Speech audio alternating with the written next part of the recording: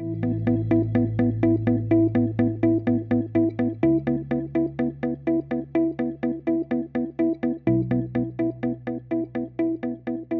a great pleasure to have you with us here today, John. You've been here all week at our meeting in Hawaii, and it just gives us a great opportunity to spend some time with the person who the world recognizes as one of the key players in the lithium-ion battery, which of course is a battery that has changed the lives, it changed the world.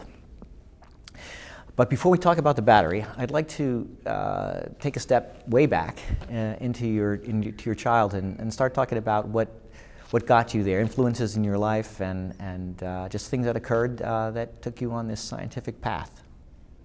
My family moved to New Haven, Connecticut when I was about 1 year old.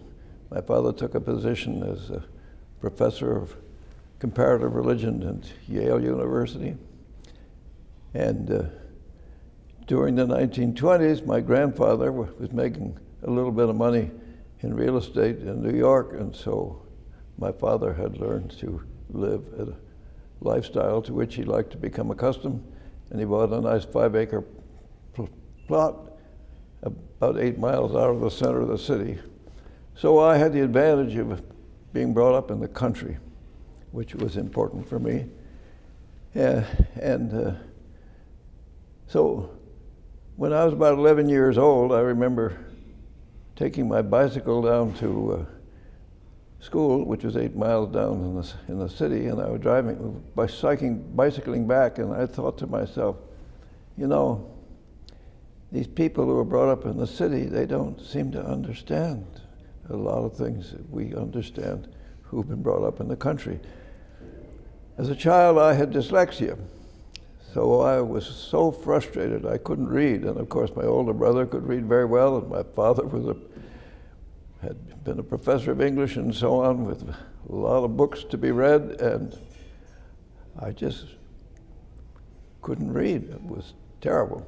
So I related to nature, and so I think that was a very important formation for me to really feel a bond with nature. When I was 11, my father arranged for me to get a scholarship at a boarding school, which was a 6-year boarding school, an Episcopalian school. My father himself was an agnostic. He'd struggled his early life and finally rejected his religious background and became Freudian-oriented. But I was somewhat independent because my interactions with my parents were a little bit limited. So I had to develop a certain independence. And I had, in New Haven, I don't have any very happy memories of that period. But when I left home at 12, my life changed, and it was a wonderful thing for me to get away from home.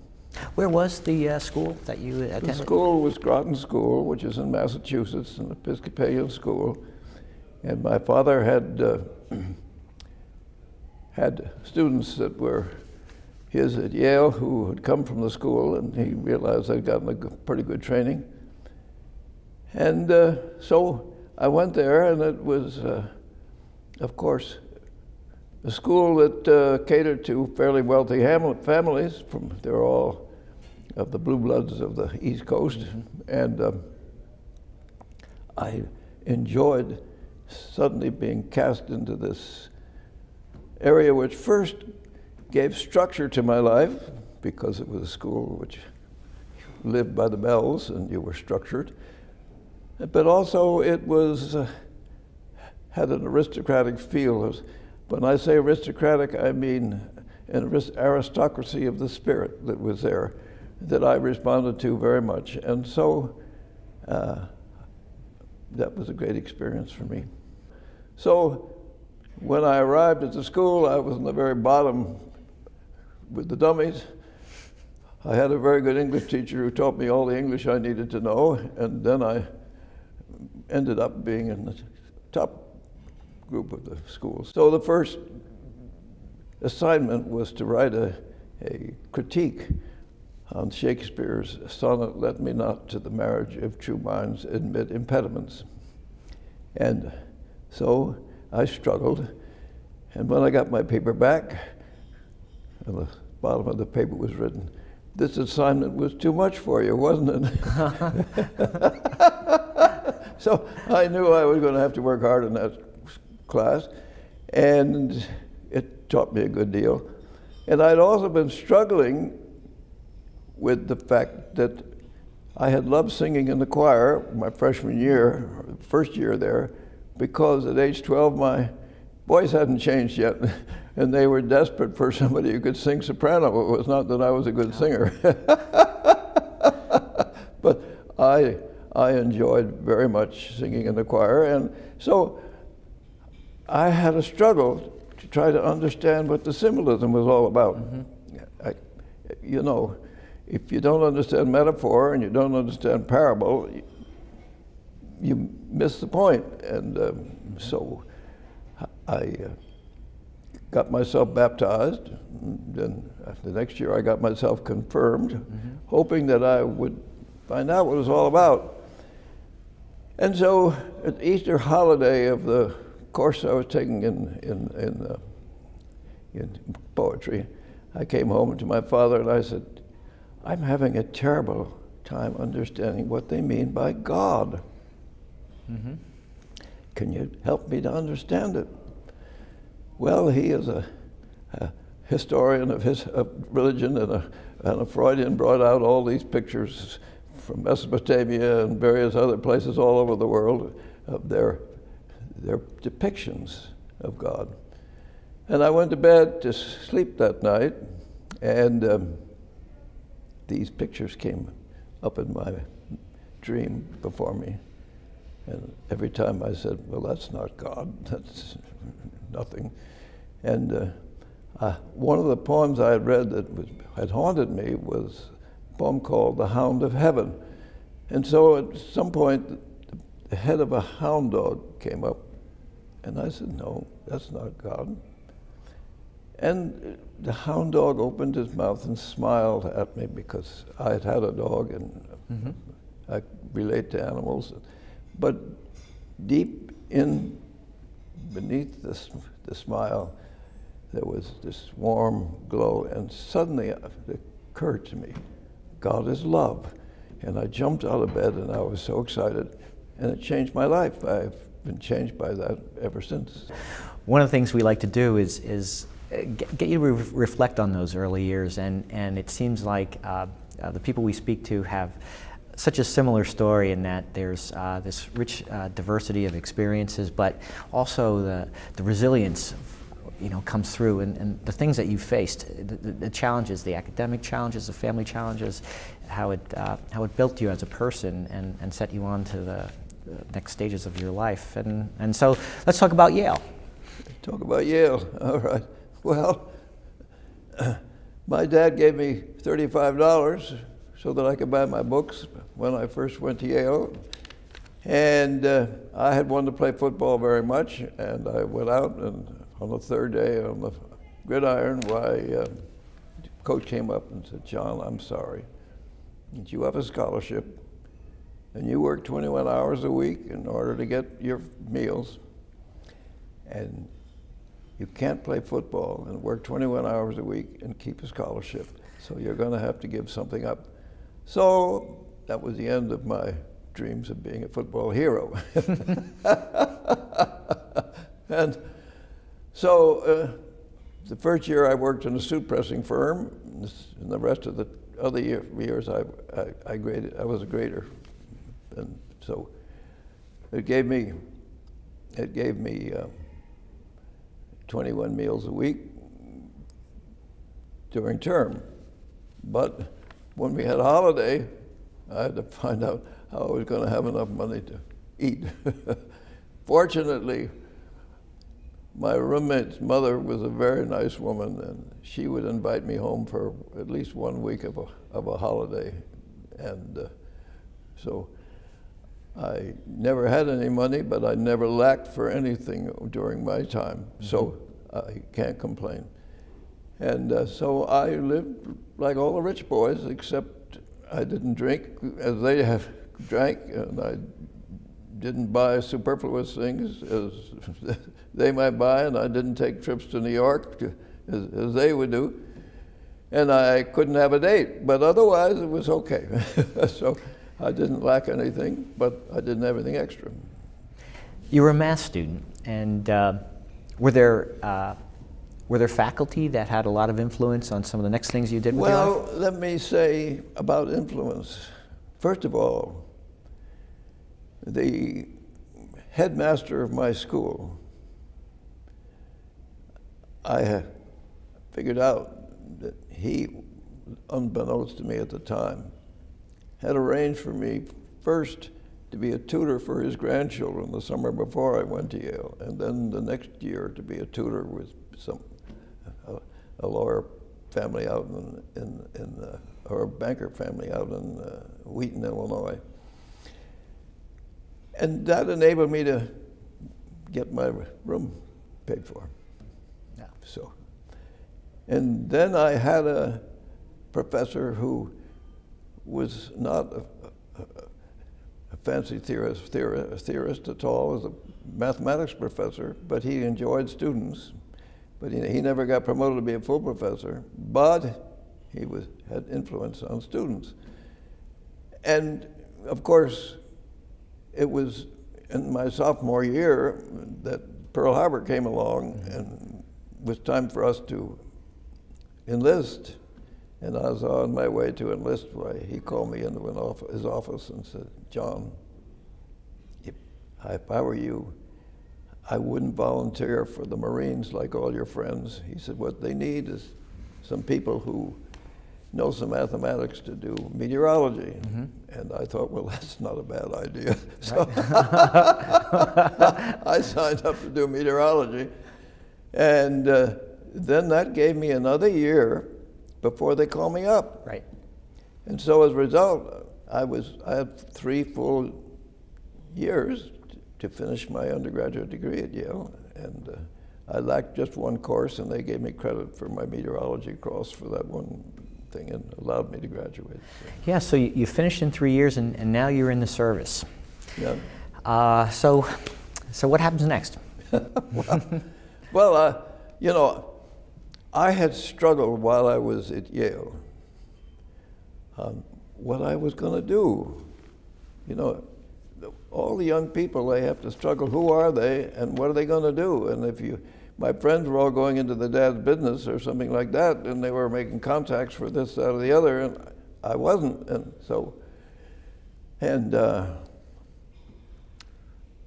I was sitting in a chair in my study, reading Whitehead's Science in the Modern World. And while I sat there, suddenly I had this impression that came to me and said, "I'm sorry, but if you ever get a chance to come back to graduate school after you return from the Army, you should study physics." So that's how I got involved in science, because at Yale, you have sort of a smorgasbord of things you look at with the finishing school the first few years, and my science was the first year of chemistry to get my scientific requirement out of the way. Then I had a course in physics, and in fact, I had 2 courses in physics actually. It was good.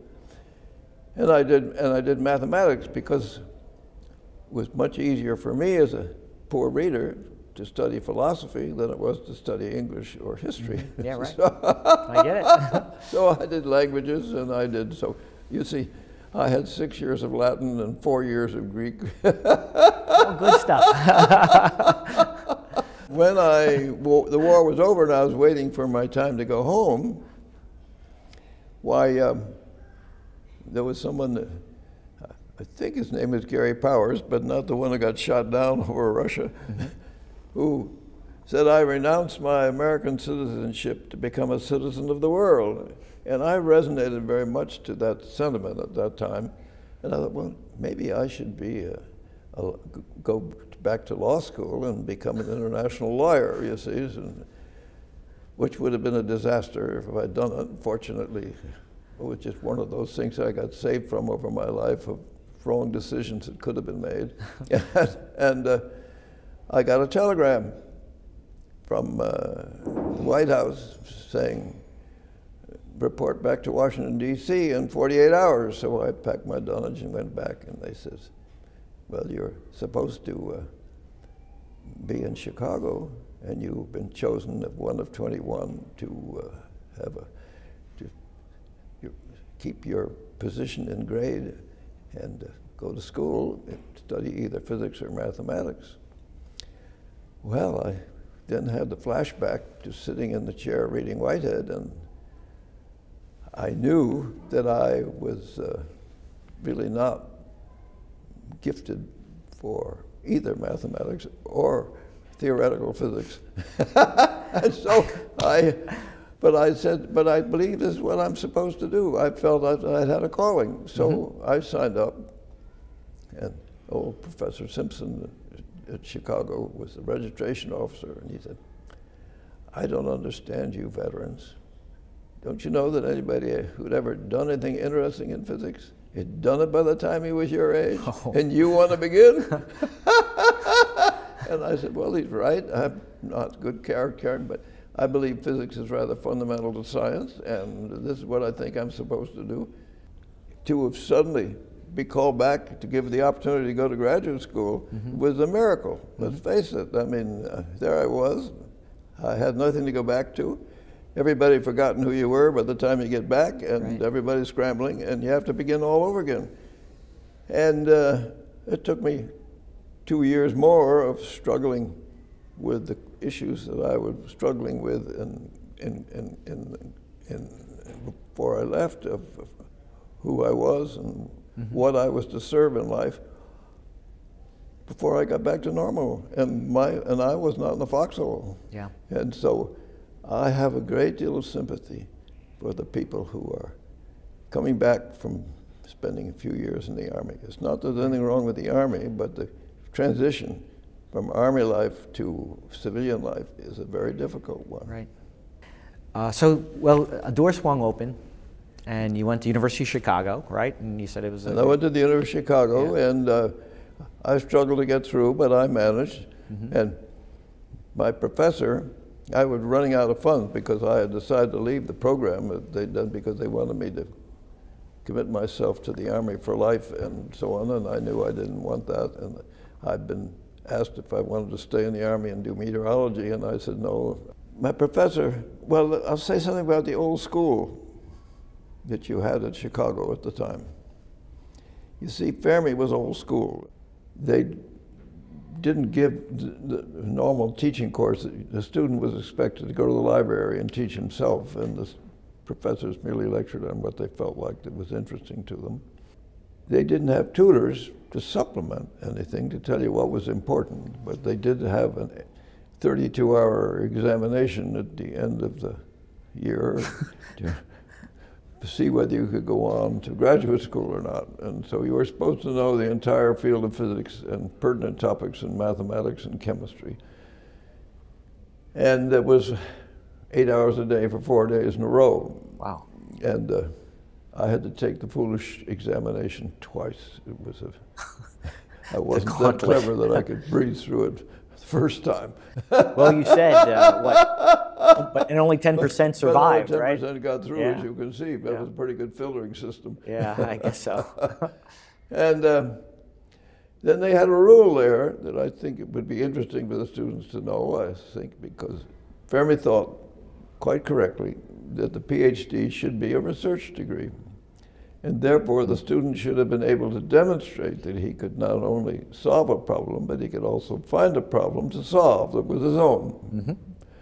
So I went to my professor, Clarence Zener, because he was the only one doing solid state, and I knew I didn't want to do nuclear physics.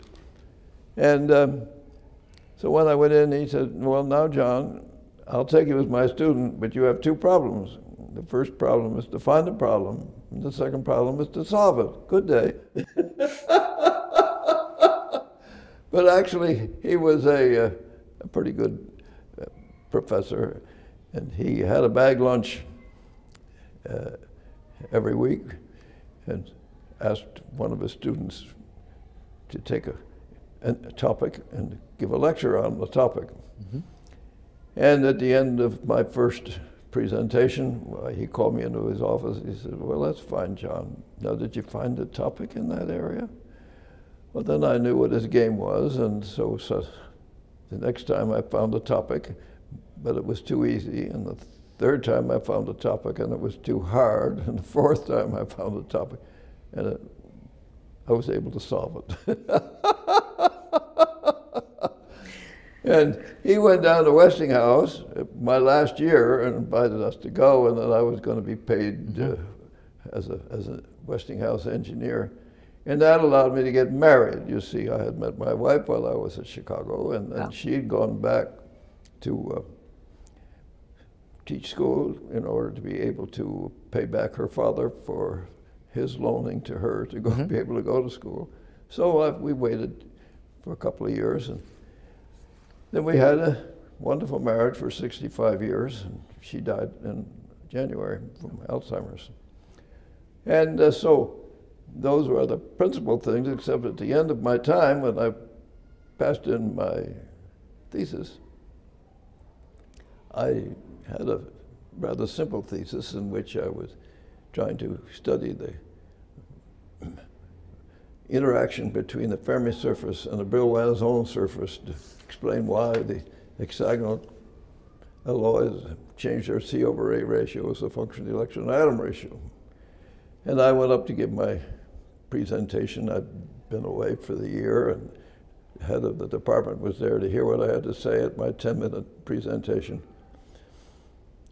And when I got finished, there was a little old man in his 90s who stood up and said, well, that's fine, young man, but you know that's not the first Brillouin zone of the hexagonal closed-packed lattice.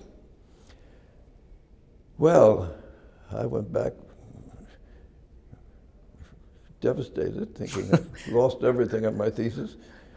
But my professor said, now, John, you go back and think about it over the weekend. So I went back and thought about it over the weekend, and I was able to show that Brillouin was mathematically correct, but scientifically wrong, that there was no energy discontinuity at the Brillouin zone boundary that I had left out, and so I managed to somehow get a degree.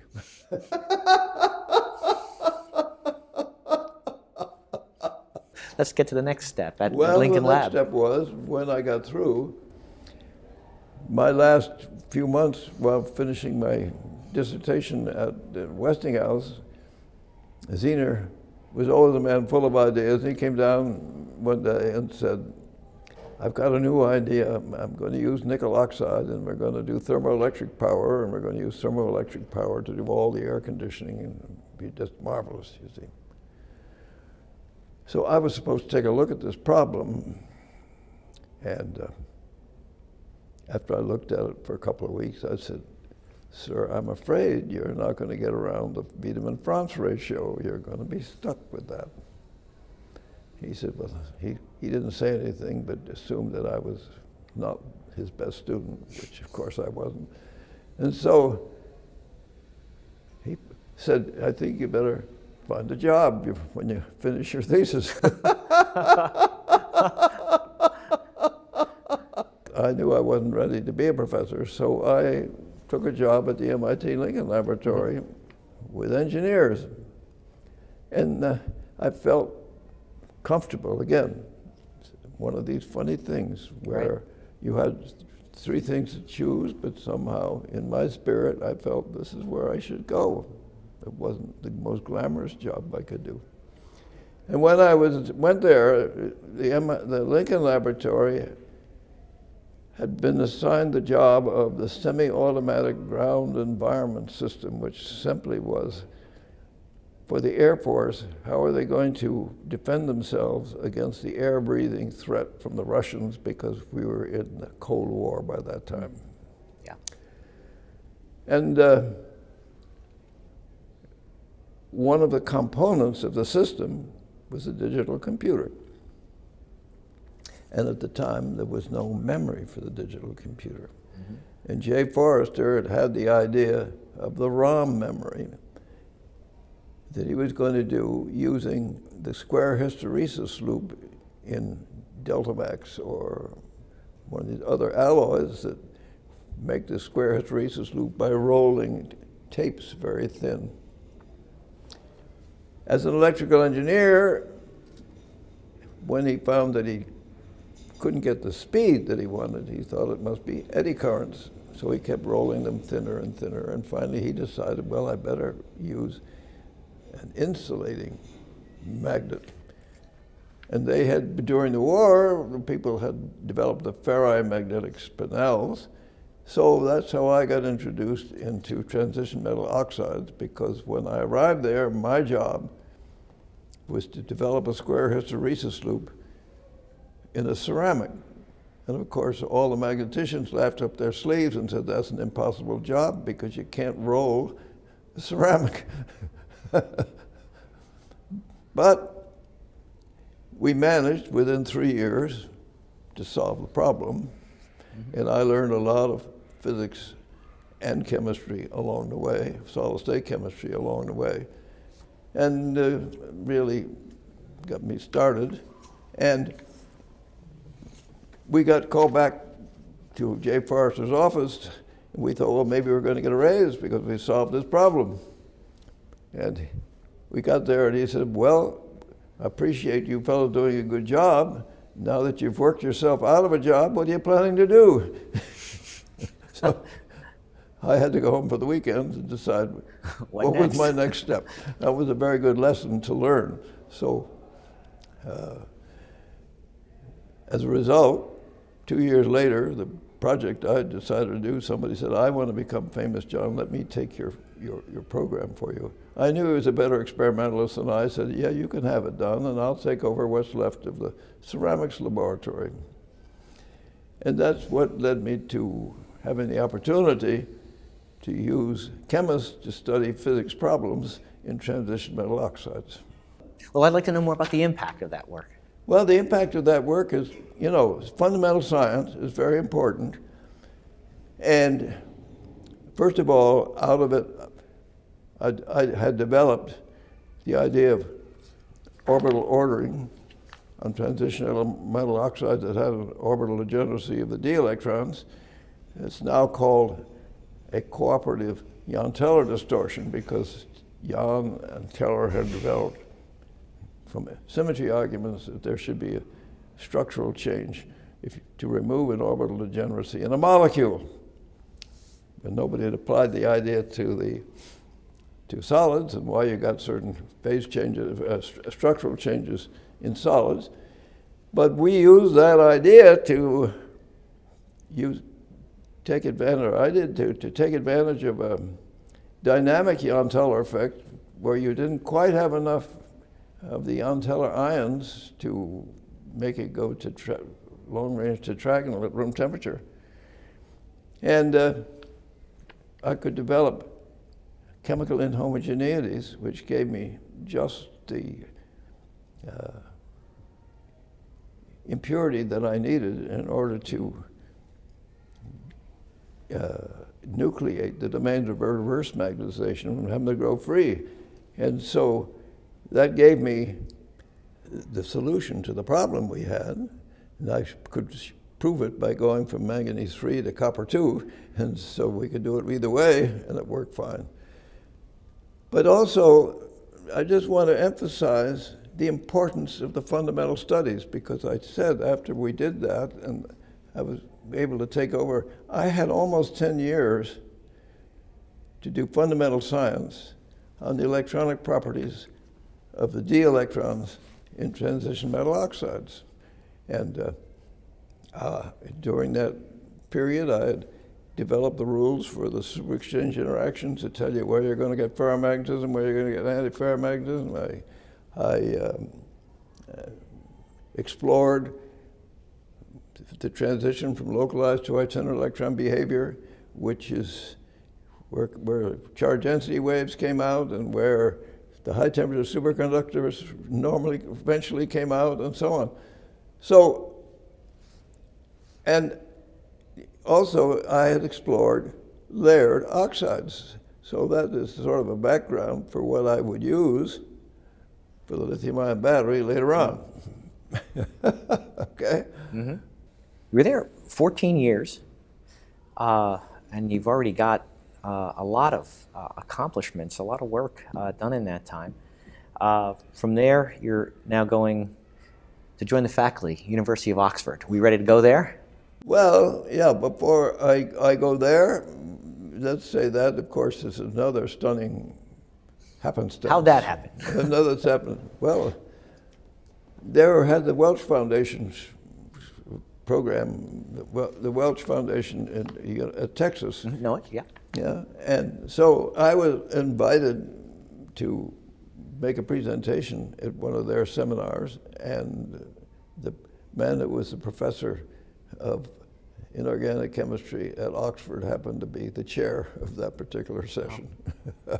And so we he liked my presentation and he liked what I had to say, apparently. And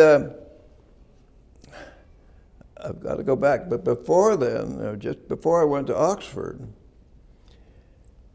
I had been told by the Mansfield Amendment, you know, the people in Congress decide they know how to do everything, and so I was told I couldn't continue my work on fundamental science because it wasn't geared or targeted to an Air Force problem. And so I had to change what I was doing, even though it was just going along very well. And the energy crisis came in at about the same time. Now this is really a preliminary to the whole business of the batteries and how the lithium-ion batteries came about. You see, in the 1960s, there were two men, one in France by the name of Jean Rouxel, and one in Germany by the name of Robert Schillhorn. And they were exploring the intercalation of lithium, reversible intercalation into layered sulfides. Okay. And in 1967, the Ford Motor Company had done a little bit of basic research, and they had discovered in beta alumina a ceramic which gave a pretty good conductivity of the sodium plus ions. All right? Mm-hmm. And so they turned the battery business inside out by saying, we will use, instead of a liquid electrolyte, we'll use a solid electrolyte, and we'll use liquid electrodes. And he made the sodium sulfur battery. But it operated around 350 degrees centigrade in order to be able to get the rates that they needed and so on. And that battery has been commercialized once in Japan, but it's too expensive to maintain at those temperatures.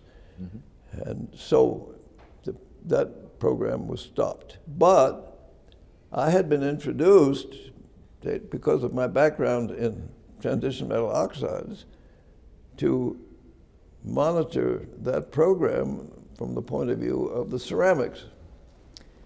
And I had been invited to give some lectures at Stanford, and was being sent around from one fiefdom to the next to the different professors in Stanford. And Bob Huggins was working on the sodium beta alumina battery, the sodium sulfur battery, and he said, John, how would you design a sodium ion conductor? Because at that point, suddenly the electrochemicals people had become interested in ionic transport in solids, Yeah. all right? Well, I told him that I've just given you a lecture on the perovskites, and I know about the hexagonal tungsten bronze things with tunnels with hexagonal rims around, and the sodium, I'm sure, will go very nicely up and down those tunnels. And I said, I would make a material where I had tunnels like that that intersected, so that it was not one-dimensional conductivity, but I had 2- or 3-dimensional conductivity. And he said, well, that's fine, John, but we have sodium beta alumina, so thank you. And so on my way home, I said, well, I don't like that response. I'm sure that this sodium beta alumina has got tunnels in 2 directions, and I looked, and indeed it did. So I tried to find out how I could get tunnels in 3 directions so that I could have 3-dimensional conductivity instead of 2-dimensional conductivity. Well, we tried to do a variety of things, and finally I said, what we need to do, we've tried only tetrahedral coordination, sharing corners. We've tried octahedra sharing corners. Just take a material which shares tetrahedra and octahedra. And Henry Hong was a crystallographer who would come to my lab to work, and I said, and he said, yes, that's a good idea, Professor, but then I was not a professor, and said, they're making phosphates. Let's take a look at the phosphates. So I said, fine. And I said, what you need is zirconium, because otherwise it won't be an electrolyte. So I said, let's make sodium Zr2PO4 3 times. And it was fine. And we got the hexagonal phase, and it was fair, but not the best. But we looked at the structure because he was a crystallographer, and I said, look, what we need to do is add more sodium. And of course, not knowing any better, I said, well, let's put some silicon in, and then we'll get a little bit extra sodium because we got room for 4. Because after all, you can make Na4 SiO4 3 times. So we did that, and we got what was called the Nazicon structure. It was at that point I was invited to go to Oxford. Okay. And, you know, knowing I had to leave Lincoln and not knowing where was the best thing to do, and having the naive idea that maybe I could do something in the third world country for them in the energy area, I went to Iran, and I was invited to go to Iran and raise some money for the Air University from the Shah. As I was there waiting to accept their invitation to head that thing, I understood that they were just using me, and that was not really what I should do. And I got a letter from Oxford saying, would you please apply for the position as head of the inorganic chemistry laboratory as professor. Around 1976? That was 1975 that came. And I thought, well, if these people in Oxford have enough imagination to think I'm a chemist and can become a professor of chemistry, then I better accept. So that's how I went to Oxford, where there were people who were doing electrochemistry, and I thought, well, that's good because I can use solid-state chemistry, which I know a little bit about, and I can learn from them about electrochemistry and get educated a little bit more than what I was learning about with the Ford business. And so that's what I did. And while I was there, it became clear that the layered sulfides weren't going to work. And I had done layered oxides, and so I said, well, how much lithium can I take out before it becomes unstable? And that's how we came up with the lithium cobalt and the lithium nickel layered compounds. And I knew, and I had said we have to prepare a discharge battery, and then you put another material for the anode, which will interact with the lithium, and the Japanese and the Bell Telephone people have been looking at the carbons. And there was someone in Japan whose name, Yoshimori or something like that, who had made the first cell of a lithium-ion battery, and he was interacting with the Sony people, and the Sony people licensed the discovery and made the first cell telephone and launched the wireless revolution. Mm-hmm. But I was only doing fundamental science. But I did patent, but the lawyers at the last minute said, "Oh no, you have to give us everything in the patent, or we won't do it." So the AERE Harwell people took the billions that that particular patent earned. So Sony came along and commercialized the technology in 1991, but you're credited with the original development. Well, you just were talking about how I guess they patent it, and even though your thoughts and ideas are behind it, the commercial success went to Sony. Well, I had no idea at the time of right. what the electrical engineers would do with it. Right.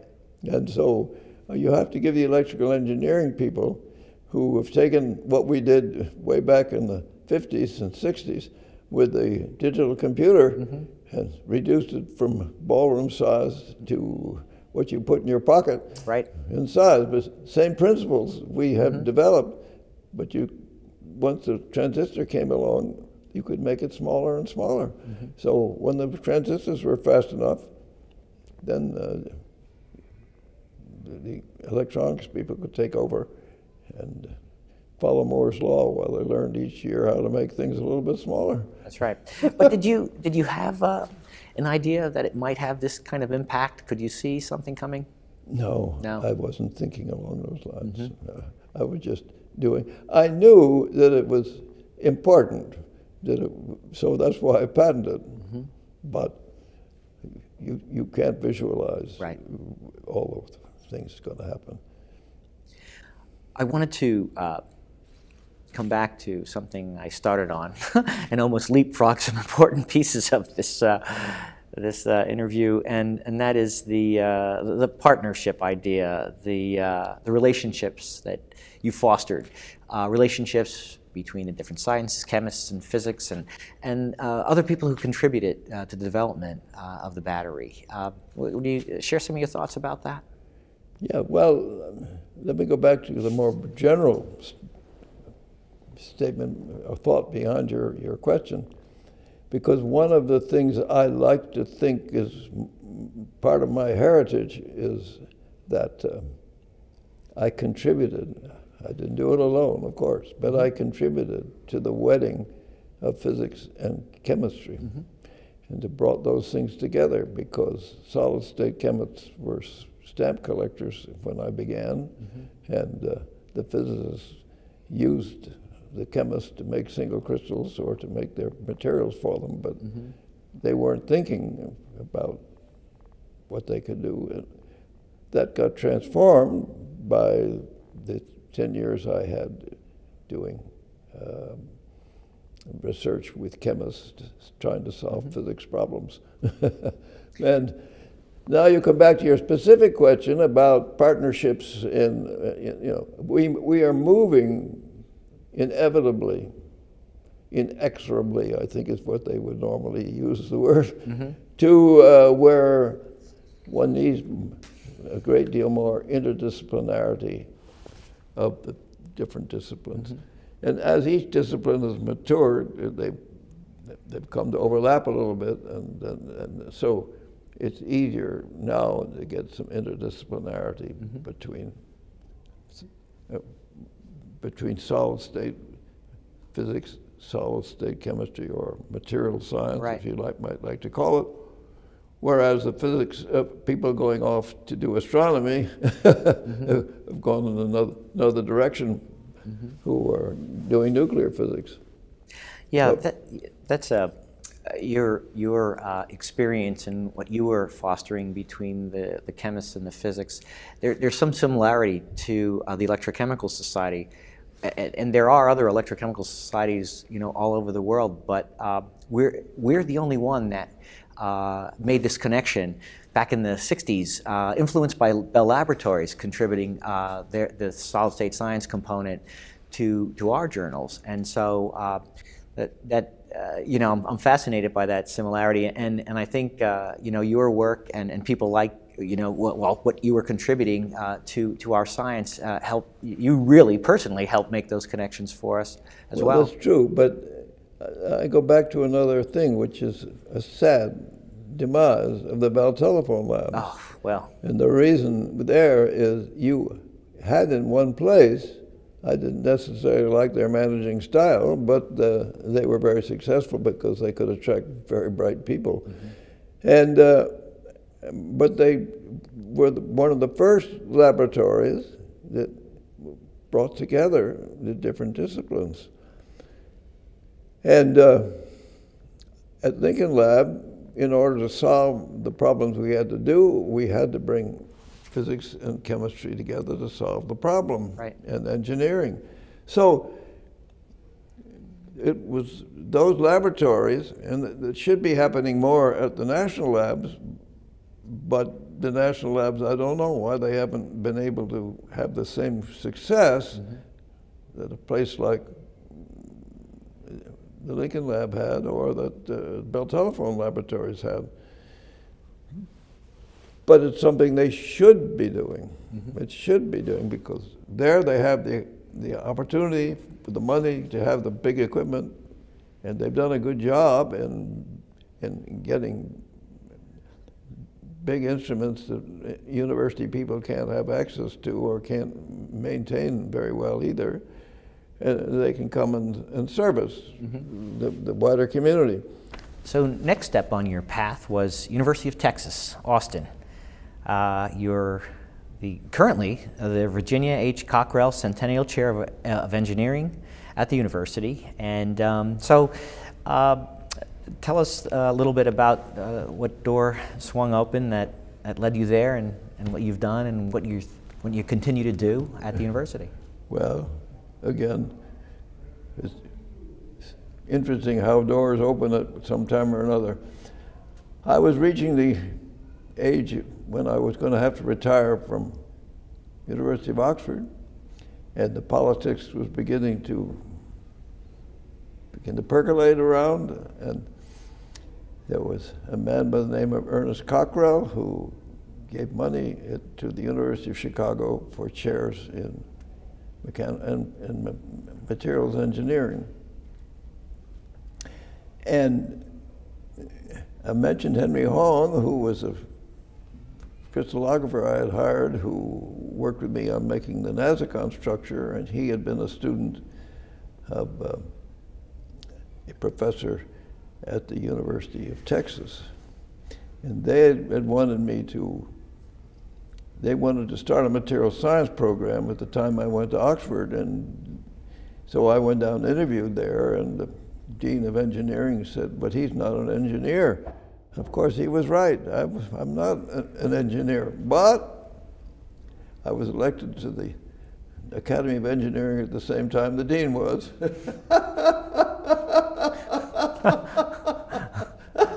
So it just shows how people's mindsets are in a certain way. And he didn't really understand about material science. Right. He was a gung-ho engineer.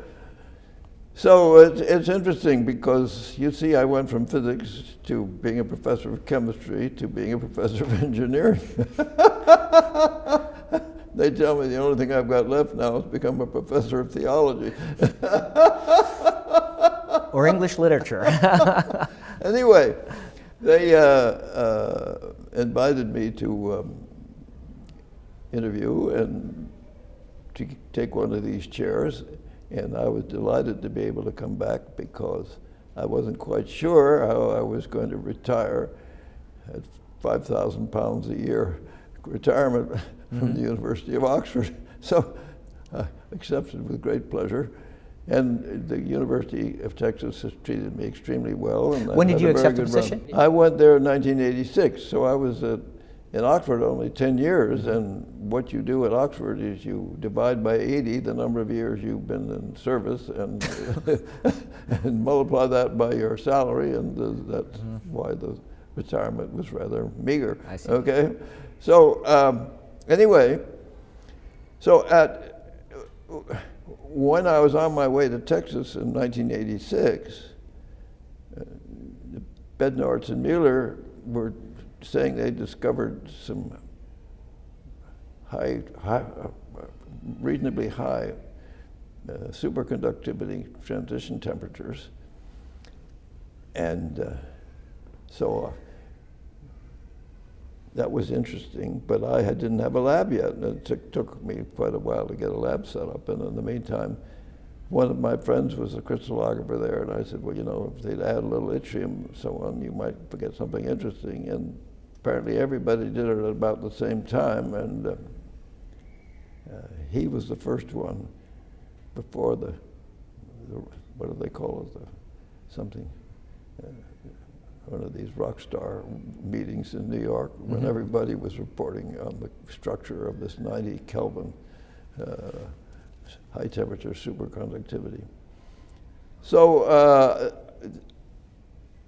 I had a young man come. You'll have to forgive me, I'm not talking always about lithium-ion batteries, but I had a young man come, or a professor in Jilin University. He said, I've got a student who's been interested in the work you did back in the Lincoln lab with high pressure on transition metal oxides, and I would like him to get his PhD with you, but to get his degree from the Jilin University.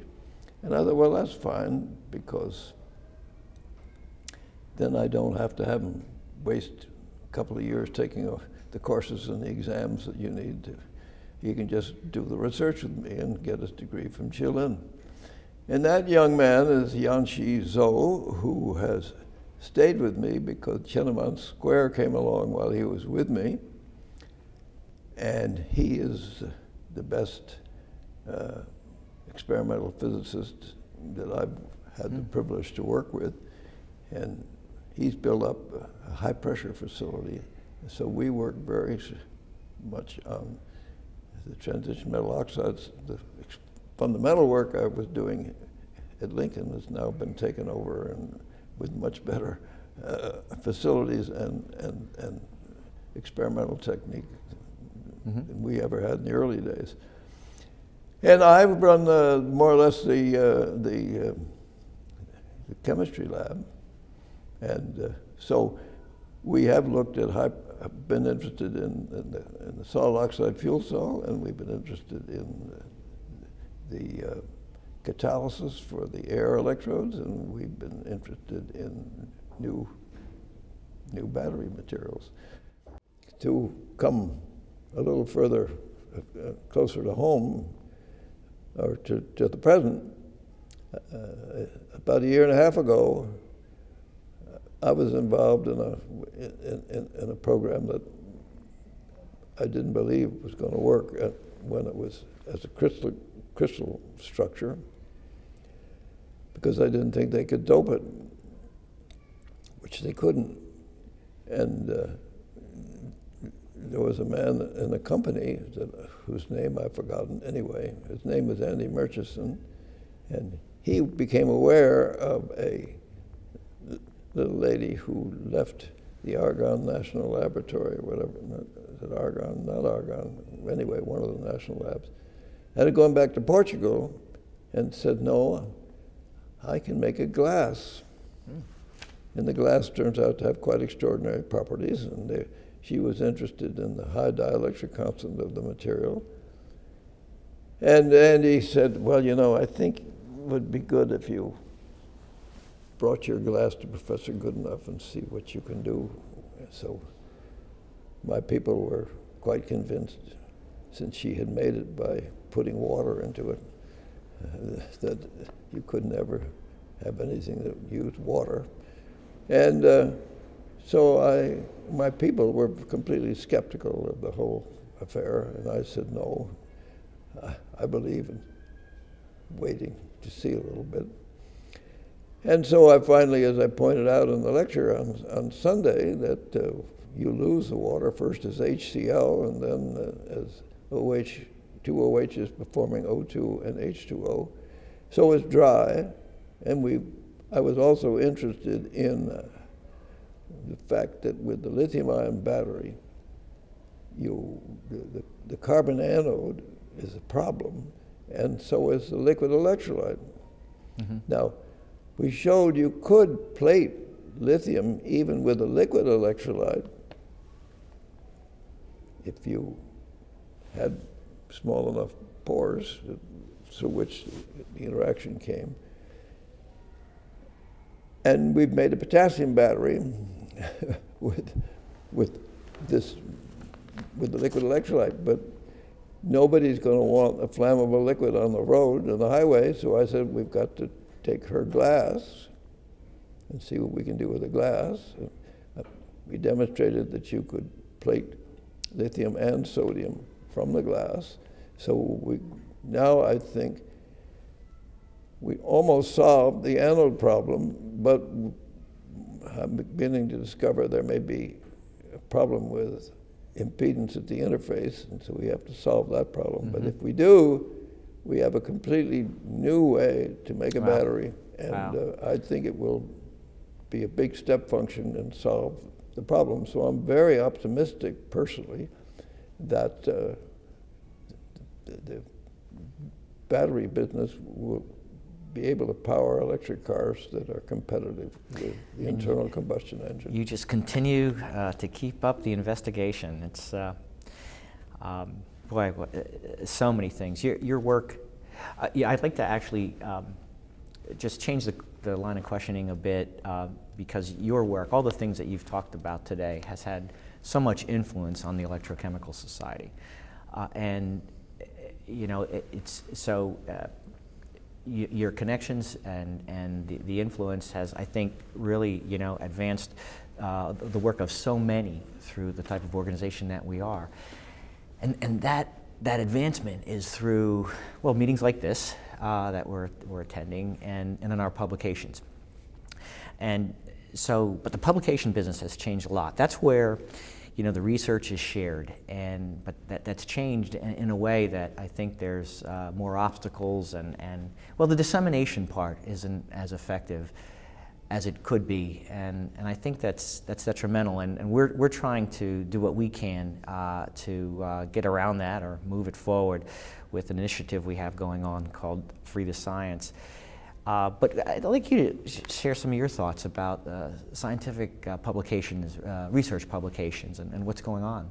Well, you see, once you had the revolution whereby you could get the authors to not only write the papers, but also go into the right format for a particular journal, and then do all and you send it out to a referee who does his work free, and then you get the authors to do the corrections, and then you finally get it proofread, and everything done for you as an editor, and all you have to do is to have the computer print it out on paper and sell it to all the laboratories in the world. Well, that looks like a nice business model for a lot of people, and there are always people who want to have their names as editors of journals, and so the first thing you know, we have this huge proliferation of journals all competing for who's going to have the highest rating and who's going to do what. And I believe it's corrupted the basic situation as far as publications is concerned, especially where in a country like China, the people can't go back and get a job unless they've published in a certain journal and have a certain number of citations of papers and so on. Whereas, you know, you think back in the days when thermodynamics was invented, And it was published in a Connecticut journal.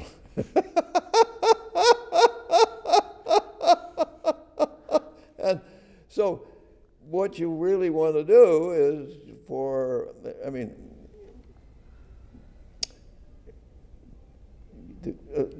the chemical societies essentially are in the business of fostering partnerships. We come back to the word partnerships. And they're international partnerships, which you do through conferences like the one you have here right this time, that are important for people one-on-one to meet one another, for the young people to find jobs and so on, but also through the publications which are archived. And there's a big push for being able to get things out quickly and so on. And so it's important for the scientific societies have been the original backbone of publishing archived things that have been properly refereed and not there for profit, but were there to serve the community at large. And I am very unhappy to see this tendency at the present moment for that whole process to be corrupted. And I wish you well, and I appreciate the initiative you're doing on making it free. Well, thanks for sharing that. That's I appreciate your insights for someone who's been doing it for many years and has contributed such a big piece of the scientific body of knowledge. You know, I think your feelings about that are very important, and so thank you. I actually want to end this discussion by repeating back to you a quote and just having you comment on about when you say you found your own scientific voice, and what's the meaning of that? Well, that's slightly tricky, I suppose. But if you were an artist, right, you would learn technique, but at some point you have to find your own voice. That is, what is it that you do that is yours? I mean, that is something that... And when you're a student and you're learning what other people have done, and even when you're doing your thesis and you're writing and so on, there's too much of what I see going on where people are copying. They're not developing their own voice. They're not developing their own style of how they move. And I forget who it was, one of the Englishmen who said, style is the ultimate morality. But there is a sense in which if you want to be a good scientist or you want to be a good anything, even if it's a dishwasher, you have to develop your own style, and you have to do it in somehow that represents who you as an individual are. Well, we certainly, all of us, everybody in the world who has benefited from your contributions, appreciate that you were able to develop your own scientific style and your own voice. So thank you for being with us here today. This was a great opportunity to speak with John Goodenough and for you to share so much about your life and the science that you contributed to. Thank you. Thank you very much.